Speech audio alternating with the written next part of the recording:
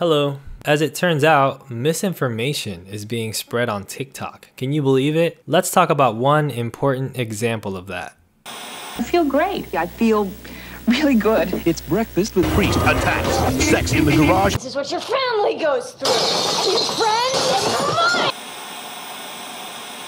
The concept of intrusive thoughts and phrases using that phrase has become pretty popular on social media platforms, especially TikTok, but also on Twitter, I guess like YouTube and stuff as well. This is a phrase that describes a genuine sensation, a genuine situation that happens with people, oftentimes with people with mental health conditions, and it affects them the most. However, a lot of TikToks and a lot of comments are using it the wrong way. One of the most popular phrases you hear with it now is that the intrusive thoughts won. And this is often a phrase used referring to impulsive behavior like cutting your hair late at night or barking in class. Every day, it's a battle with my intrusive thoughts, and they won today inside class.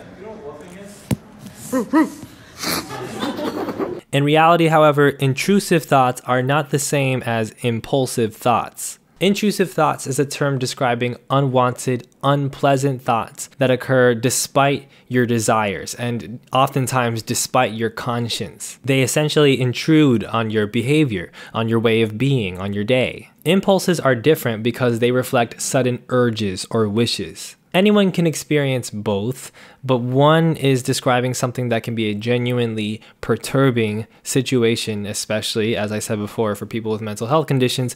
So let's explain. I'm a person who, as you may have seen in my last video, has undiagnosed ADHD, meaning I'm pretty sure I have it, but I can't afford to pay for a diagnosis. And I've experienced a bunch of both. I've experienced a lot of difficult, intrusive thoughts. An example of that would be, I used to do theater in college, and I would often, in the middle of a play, like right on stage with the audience there, have these intrusive thoughts that would say like, what would happen if I just decided not to say my line? What would happen if I decided to pull my pants down on stage and disturb everybody and scar everybody forever? Oh my God, I have so much power over these people. I could do all types of horrible things and nobody would be able to say anything, and they would all have to witness it on stage, and it would alter their ability to experience theater forever. Intrusive thoughts can also be way more serious. They can be thoughts about committing violence, about doing horrible things. And the whole point is that they run contrary to your desires, to your conscience. They're not things that you want to do. They're not things you have urges about, but they pop up and then you get really disturbed by them oftentimes because it's like, where's this thought coming from? What do I do about it? And that makes them very different from impulsive thoughts or impulses because those come from urges. For instance, you randomly want to cut your hair all of a sudden, but that's a want. And it's a type of desire, it's a type of urge that maybe runs contrary to your other urges and maybe isn't such a great thing to act on in a situation, but it's a desire. Sometimes you even act on those impulses, which is where the intrusive thoughts one phrase comes from. And that's a revelation that they're not intrusive thoughts. There is no desire in a person when they have an intrusive thought about committing an act of violence to actually commit an act of violence. It's actually the opposite. It's that fear. It's that anxiety that is a thing that could happen potentially, and that it's so opposite to what you actually want. They're not the kind of thoughts that you have and think, this is something that I am interested in seeing. You don't, when you have those kind of thoughts, you don't speak about them. Yeah. I thought I'd committed some horrendous act of thought crime just by having had that thought. So it was immediately something which felt unacceptable and alien to me and very frightening. So right from the very start, it was something that I was absolutely not prepared to talk about. Everything that I did for 11 and a half years was underscored by this constant voice, constant doubt, constant rapid fire mental images. The only way I can kind of describe that terror is it felt like I'd killed someone and I had a body in the back garden. That's what it felt like. That was the kind of terror that, oh my God, I've done something horrendous. I've thought something so terrible. I've committed an unforgivable sin, and my life is never going to be the same again. That was the terror. It was doom, really. It was nightmarish. This creates a debilitating cycle for people with conditions like ADHD or OCD, which it's most commonly associated with, particularly like in social discourse. I'm so OCD, I let the intrusive thoughts win. And then when people talk about actual intrusive thoughts about stuff like or racism or like assaulting someone, suddenly everyone's like, that's not OCD. And that's my issue with people using the phrase my intrusive thoughts one, because then suddenly everyone thinks that intrusive thoughts are like these weird suppressed hidden desires and beliefs that you have, which can get very dangerous, because then when people talk about things like then suddenly people have this idea, oh, if intrusive thoughts are sort of like, I want to cut my hair at like 3 in the morning, and it's like this desire that I have, but I'm gonna like suppress it, or sometimes the intrusive thought is gonna win, which is kind of like an oxymoron, because intrusive means unwanted, like you don't want the thoughts to win. Now suddenly everyone thinks that these people who have intrusive thoughts about harming people are like dangerous criminals, when in reality those are the people that are least likely to cause harm. I literally saw a video of this guy the other day, and he was like, sometimes when I'm even just walking down the street and I just like smile at a kid, my OCD's like, why'd you do that? Are you a pedophile? Like, clearly the thoughts are so illogical and they're so distressing because it's people's biggest fears. And that's why it's called OCD, because you do so many compulsions and you get stuck in this cycle literally 24/7. Like, it's actually debilitating. And it's really messed up when people are like, I have intrusive thoughts about harming people, and then you automatically think they're a bad person. The amount of people who have like harm OCD or POCD or like OCD, anything about like harming people, the amount of people who literally, they will lock themselves in their house, in their rooms, because they were so scared of causing harm to people. Not to mention the amount of people who die by because maybe they don't even know that they have OCD, or the intrusive thoughts are just like so overwhelming. Or like moms who have postpartum OCD, because Lord knows no one's teaching those things, and they literally don't even want to take care of their own baby. Like, they can't be in a room alone with their own baby. Or people who like don't want to date their partner anymore, or who quit their jobs because these thoughts are so debilitating. The intrusive thoughts one was kind of funny in the beginning, but now people have just completely lost all meaning, like as if OCD isn't misrepresented enough already. Like, now people are even more confused about what it is. The clip you just saw is from the TikTok channel Made of Millions, which is a nonprofit that does support groups and advocacy work. And it's put out multiple videos about this bastardization of the term intrusive thoughts. And they're not the only ones. There are actually many TikToks that, either in an effort to combat misinformation or just naturally, are addressing intrusive thoughts in a correct way. Sometimes they're comedic, sometimes they're educational. But there's tons of TikTok content that's not misappropriating the term. And yet there's a problem that persists, right? There's a problem that we can see wherein the most common usage, it seems, nowadays is a completely wrong usage that ultimately alters a term that's very necessary for people, particularly very necessary for people who suffer from those experiences and need the terminology to be able to articulate it. So why is this happening, and what can we do to stop it? Let's talk about it after the ad break. Thank you for watching the ad. It helps the channel.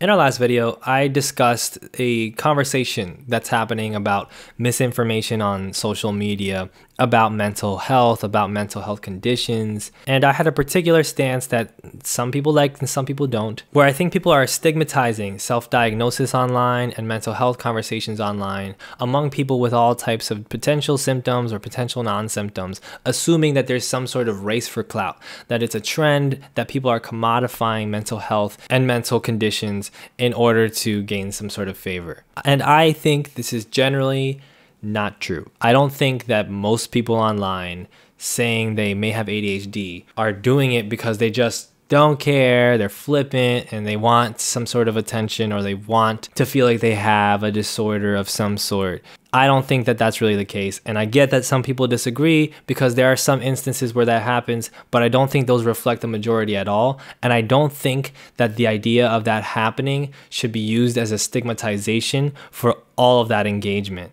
I think there's way too much energy and attention put into it. With that being said, I completely understand where that concern comes from because, as this video is kind of pointing out, there's a severe problem with misinformation online. It's a thing. It's been happening in all types of ways for many years. Sheldon, that's my water. Oh, dear Lord! That's not your water. I know. Where's the mouthwash? Where indeed? And in particular, we see that people with mental health conditions are being negatively affected by stigmas and social ideas about their conditions, about mental health, being passed around online carelessly. So I get it. I get that. And what I kind of wanted to do with this video is address an example of that, to discuss how it happens and what we can do about it, and where I think that diverges from having a type of resentment and a type of rhetoric that is against this perceived idea of kids chasing mental illness for clout.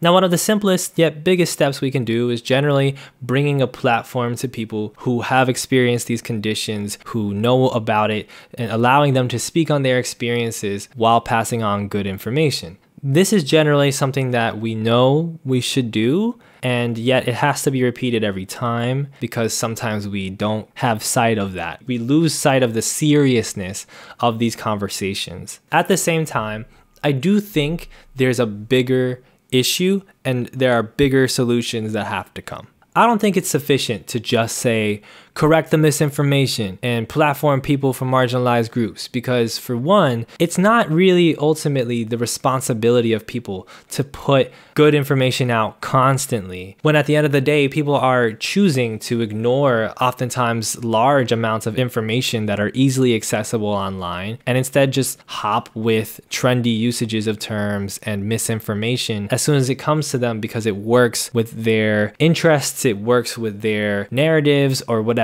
No amount of educational content, no great big video is going to fix that. And number two, as Olúfẹ Táíwò talks about in his book Elite Capture, oftentimes platforming marginalized voices becomes platforming the most favored voices of a marginalized group in order to have them have a sort of authority over that entire group and the information that is important about them, as well as to have them put out the information in a way that's cushy with the people who have power over them. In other words, representation isn't enough, and just yelling at TikTok kids is also not a great idea. We should ask why people are so easily convinced by misinformation and so easily motivated to use and spread words without taking time to learn what they mean. And that's not an easy question to answer. There are a lot of different cultures and linguistic phenomena that alone have their own approach to how information is disseminated and how to approach words and phrases. It's very popular human behavior, for example,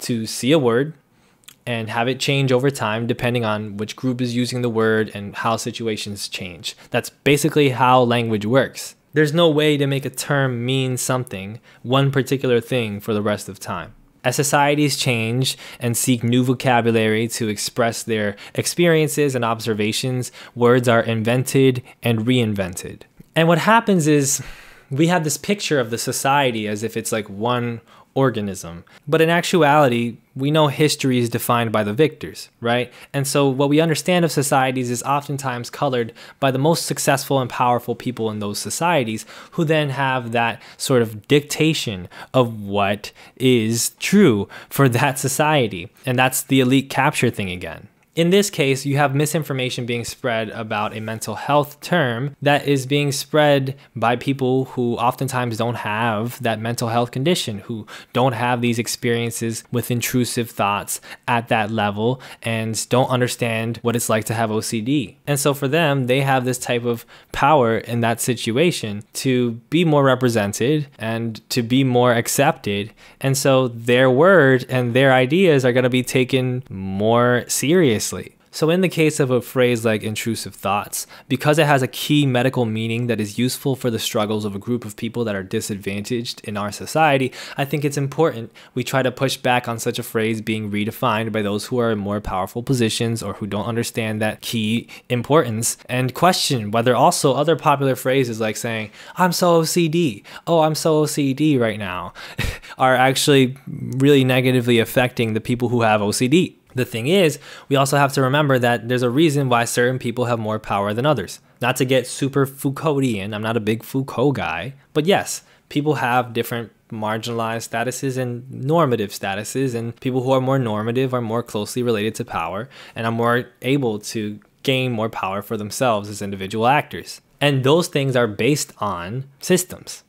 Sorry to say it, systems create norms that are the reasons why certain people are the norm and certain people aren't. And that makes it so it's very difficult for people who aren't the norm to have a voice. So I do recognize misinformation is important to tackle. But the reason we have power struggles over terminology on social media from people who are not represented, from people who are politically disadvantaged, is because they have such little power, it feels, over the material things that are causing their disadvantages, that are key to their disadvantages, that they can only really battle in these cultural realms like what's being said on TikTok. And so my goal is that even if I'm going to point out misinformation, I'm also going to have to remind you that situations are only going to get worse if we don't start making real efforts to make sure those people gain power, meaning that their disadvantages no longer exist. To the best of our ability, we have to try to create that. And that includes doing things like mutual aid efforts, as well as spreading knowledge of different resources.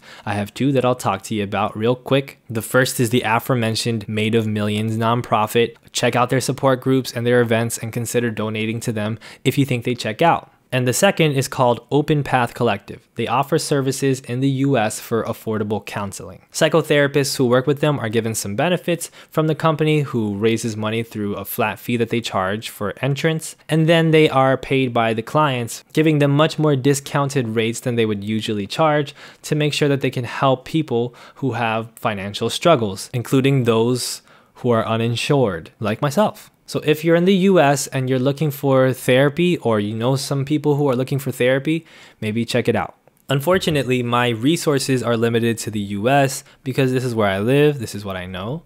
But if you're from a different country and there's resources in your country that can help people with mental health conditions, with mental health struggles, then feel free to share them in the comments section. Ultimately, terminology is important, but winning TikTok terminology battles is not going to be nearly enough to help the people who are disadvantaged, to help the people who need help, including in this case, people with mental health conditions. We have to build that power by finding it, growing it, and spreading it to those who need it. So yeah, that's it. Thanks for watching. Short video today. Just wanted to address a phrase that so many of you guys are saying wrong. Feel free to leave a comment on anything, like if you like it, subscribe, send me a Ko-Fi if you feel so inclined, and stay tuned for future endeavors. I don't know why I'm talking like this. Sometimes have intrusive thoughts about it because, wow, that's a new alarm. This is a different alarm. This is a different vibe of alarm. What is that?